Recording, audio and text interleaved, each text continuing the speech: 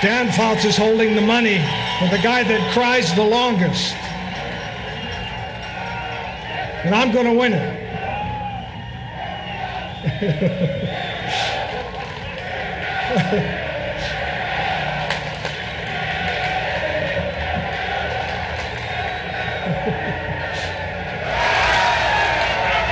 Thank you.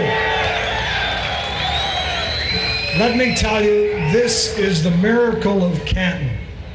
All right, the miracle, probably because I'm here, for one, not expecting to, but a miracle because I think about a third of Dayton, Ohio is here, right there. All right, half of Cleveland is here, 3/4 of which are my relatives, and I think the rest are the men of Benedictine. Of course, from Dayton, there's the University of Dayton people, a lot of them here, and 3/4 of Pittsburgh.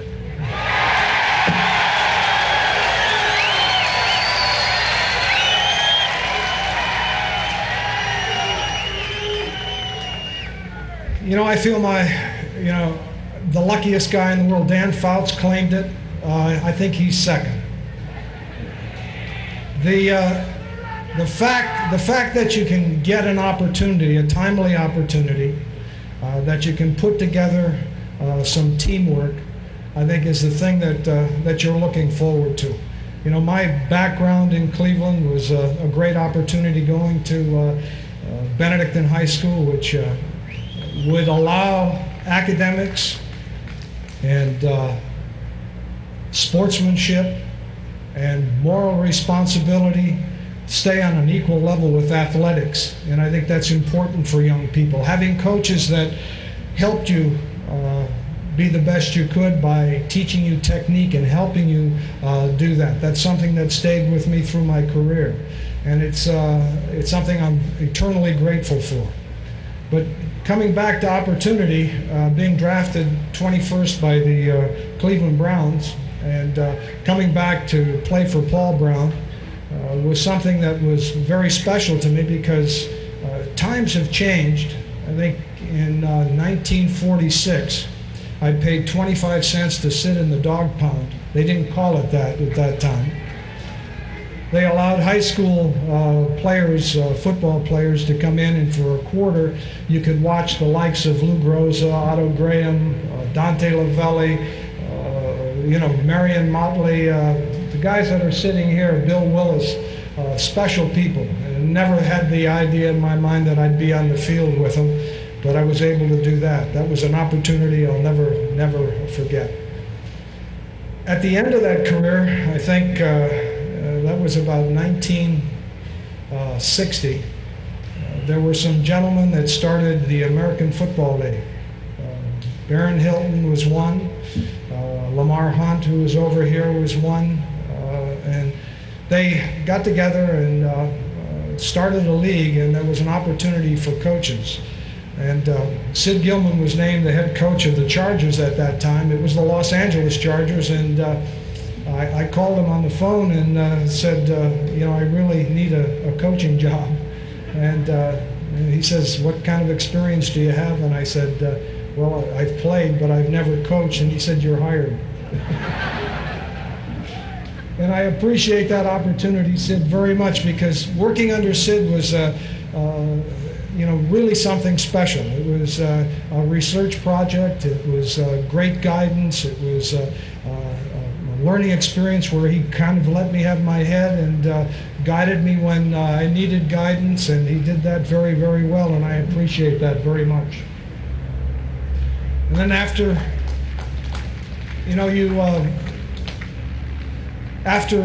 being in the American Football League for a while, there was an opportunity with Don Shula in Baltimore, and again, a timely opportunity, and he hired me and gave me the necessary things to do a job, and I really have to apologize to him for Super Bowl III.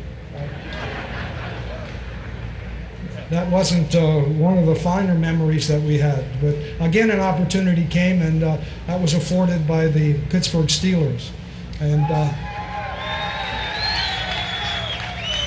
not only the job opportunity that was great, but living in the city of Pittsburgh was great, because one of the things that I've really failed to mention earlier is that atmosphere is a huge thing. It's a big thing. I had atmosphere in high school where you come in and you have the opportunity to grow. We had atmosphere at the University of Dayton. And in Pittsburgh, one of the things that was a real problem when I came there was, I don't want to say a lack of atmosphere, but we trained out in South Park. And if anybody has seen South Park, it was a rather depressing place. It really was. And when Three Rivers Stadium was put together, and this was put together by the citizens of Pittsburgh, I think it was a turnaround for our whole football team. We drafted some great people. We drafted the likes of Joe Green, Terry Bradshaw, Jack Ham, and they came into that place. But we played the first game in Three Rivers Stadium against the New York Jets, and that was the team we lost to in Super Bowl III. And I was a little antsy about this game. I walked around the locker room, and Ray Mansfield was sitting there. He was the center for us. And I couldn't believe the look on his face, because his eyes were aglow, they were twinkling, and it was the atmosphere of a locker room and a training camp that we had come from that was really something special. And these guys went out on the field, and because of that atmosphere, the new stadium, the new teammates, they went out there and we won the first game in Three Rivers Stadium, and from that time on, it was all uphill.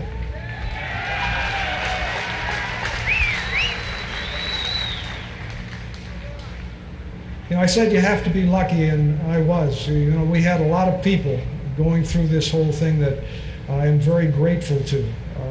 Grateful to the coaches that I've had, grateful to the players that I've worked with, because one of the great learning situations is trying to teach a player a particular technique or a response, and the feedback that you get from them. And I would be ever grateful and thankful, because the path to some very good things happened because of these people. I said opportunity was important, timely opportunity. But I think the single most important thing that we had, and we had in the Steelers of the 70s, was an ability to work together.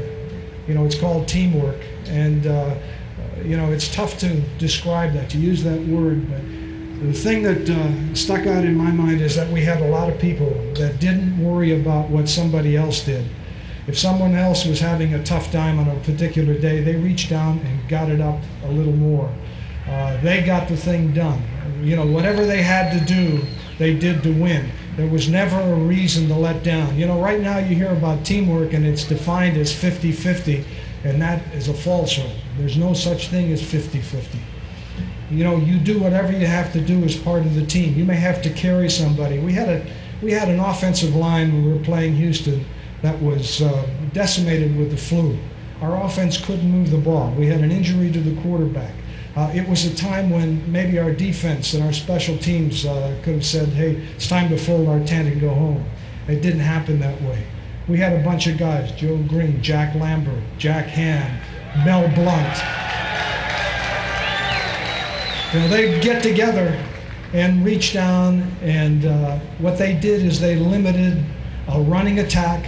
When they tried to run the ball, there was a Joe Green in the running lane. There was a Jack Lambert hammering on him.